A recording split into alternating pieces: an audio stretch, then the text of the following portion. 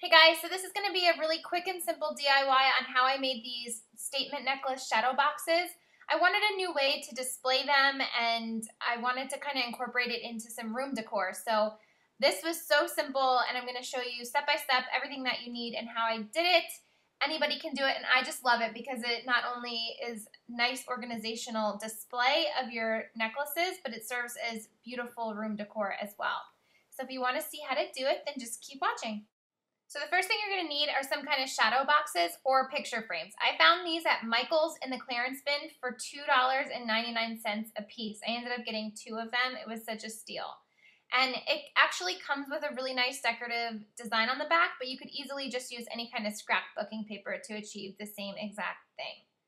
Now, if your shadow box does not have a foam board, which you can see this one kind of came with, all you would need to do is just pick up a separate piece of foam board, which I have right there, and I think it costs about $2.99, and you're just going to want to cut out the shape within the box, and you can just use that as the exact same thing, covered up with some nice scrapbooking paper.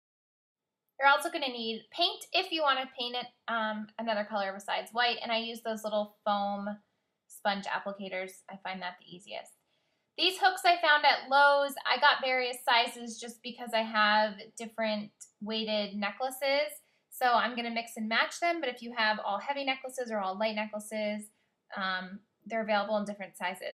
So the first thing you want to do is just remove the back from the frame, obviously, and that's super easy to do. And then you're going to want to just take the glass out. Normally, if it's a picture frame, the glass will just slide out really easily. But this one, because it's a heavier shadow box, came with the screws, so I actually had to go through and unscrew those little rubber stoppers, and then you can actually just chuck them in the garbage because you're not going to need to put the glass back on.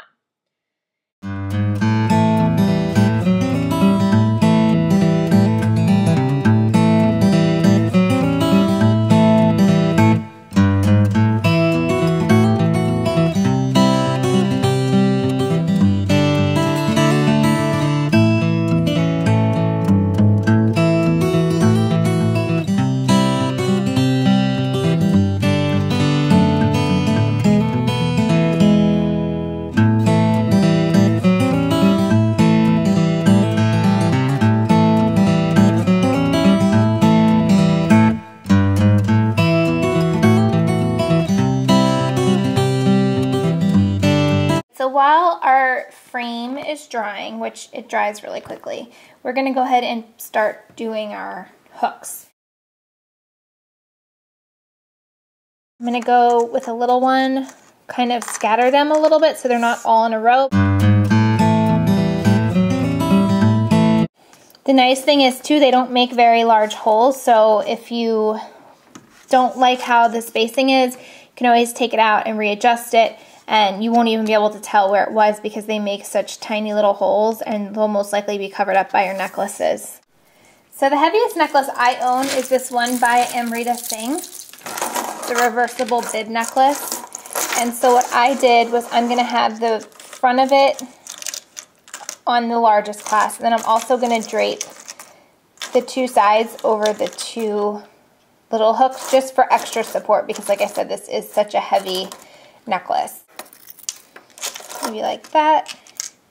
And then laying your necklaces down also helps you kind of gauge where you want the other screws to go. So where you're going to put, actually, I'm going to go right next to it.